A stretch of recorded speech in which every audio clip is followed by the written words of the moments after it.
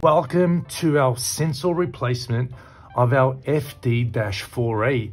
It's our FD-4A, just check on the back, model is FD-4A. Now, we are doing a sensor replacement, and you could see on the table, I have different variants of our 4 series sensors. These units take this type of sensor. You can see it at the bottom. We have gold electrodes. Depending on the gas sensor, it may be 3 electrodes. The oxygen type are 2 electrodes, so don't let that throw you off. Now, if you do purchase a sensor and you plan to replace it yourself, it can come in a unpackaged format like this. It can come unpackaged with a spring connector like that. It can come in a hermetically sealed package like this. Depending on the sensor, they come in different formats. So again, do not let that throw you off or let that confuse you, okay, folks? Now, the only thing to think about is if it does come with a spring, simply take it off and leave it in fresh air for 24 hours. If it does come in a hermetically sealed package, take it out, unpackage it, take it out, take the spring off, and let it sit for 24 hours. Why, Dr. Cos, must it sit? I want to replace it now. No, please wait. Let it sit so we can acclimatize to your ambient environment, humidity and temperature.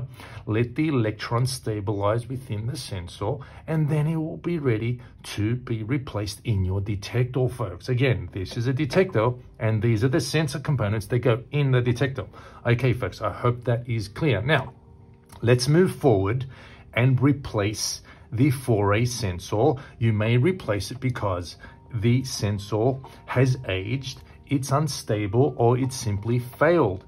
You can determine that, or you could call us or email us and we could figure out what's going on, and we may recommend a sensor replacement. Now, to begin your sensor replacement, make sure you have a Phillips cross screwdriver, and you just pop off the screws on the back. 1, 2, 3, 4, 5, 6 in the case of our FD-4A. Just go forward, folks. Okay, once you've unscrewed them, slowly take off the back cover. Just make sure they're all unscrewed. Look, I've missed one. Not a problem. Take that off, and then slowly unfold this beautiful gas detector and place it down on the table. Now, check it out, folks. Look, before we move on, I'll explain what you're looking at. On the back side, we have our lithium polymer battery. On the front over here, we have our main motherboard. Now, to make it easy, you can simply unplug that so it's separated, and it makes working on your detector much easier. And over here, we have our secondary motherboard with our gas sensors. Now, you have see 4 screws, 1, 2, 3, 4. They have to come off for gas sensor replacement. So we could do that right now. Bang, bang. And make sure you don't lose those little screws, because they do get a little mischievous. Okay, once that's done, with one finger, hold down the main motherboard while you're pulling the sensor motherboard. Very, very slowly, folks, and then unravel the sensor board, just like that, folks. You see that? Now, I would like to mention before we move on that you see those black O-rings, they may be attached to the sensor. Keep those inside. Likewise, there is a stainless steel mesh that helps prevent any large particles contaminating the sensors. Make sure they are also in place. So if they come out or if they fumble out, not a problem. Just put them back in sequence. Okay, folks. Now, again, the sensor PCB is connected to the main PCB with a pin connector. You see that, folks, right there, the pin connector. Make sure you do not damage them, okay? That's why we're gonna pull straight up, and you're gonna continue replacing the sensor. Now, here is the sensor PCB. This is a 4-gas sensor, FD-4A, and I'll explain the sensors. Here we have our catalytic combustible sensor. This is not replaceable. I repeat, this is not a replaceable sensor on this board. It's soldered directly on. The electrochemical sensors, the 4 series are here, 1, 2, 3. They are replaceable. Now, here you could see we have an oxygen sensor. Here we have our hydrogen sulfide sensor, H2S. And over here we have our CO sensor, carbon monoxide. Now, every sensor you work with will be named either in text what the gas is or its chemical formula. So make sure you know both. Oxygen is O2, hydrogen sulfide is H2S, and carbon monoxide is CO. Now, let's assume we want to replace our carbon monoxide detector. Grab your index and thumb, start wiggling and pull it out, folks. It's as simple as that. Now, once you've pulled it out and it's ready to replace, I highly recommend to visually look carefully at the electrodes. There could be some corrosion. There could be some gunk. What you want to do, if there is some gunk, you want to just get a cloth with some alcohol, place it like so, dab it, and start wiping, folks. You want to start wiping, and you want to make sure your electrodes, both on the sensor and on the PCB, are clean and ready to be replaced. Folks, it's quite straightforward. And then you get your sensor again.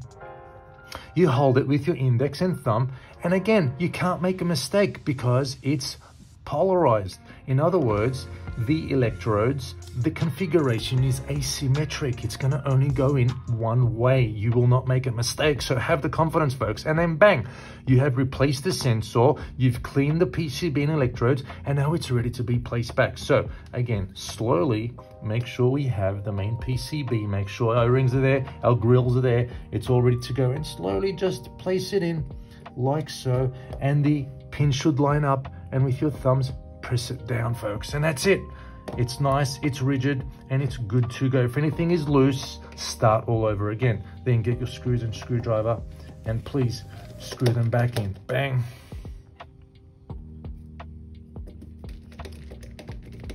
Bang.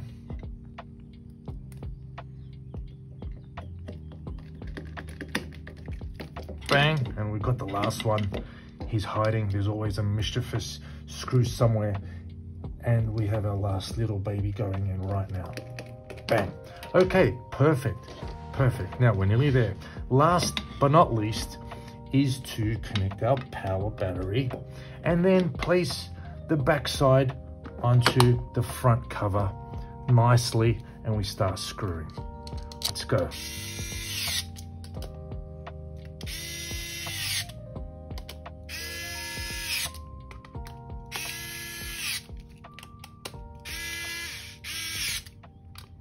Look, folks, now we're all done. Very straightforward. Now, you will not turn on the unit now. Don't get excited. You again must leave it for 24 hours.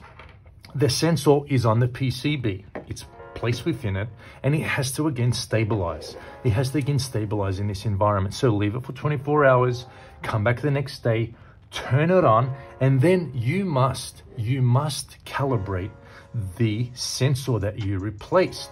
We have separate videos on calibrating the FD-4A. Please see those, and you will know how to calibrate the respective sensor that you replace, folks. Now, till then, again, be well, be safe, and see you soon.